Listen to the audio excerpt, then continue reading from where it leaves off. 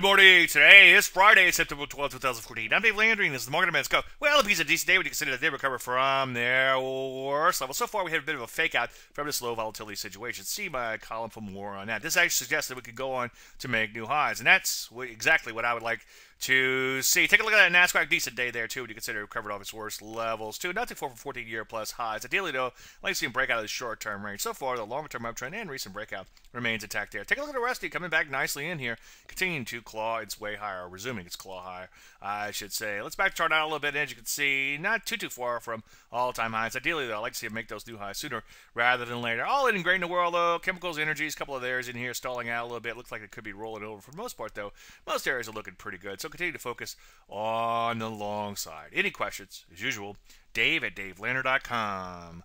I'm Dave Landry, and you just heard a Market in a Minute.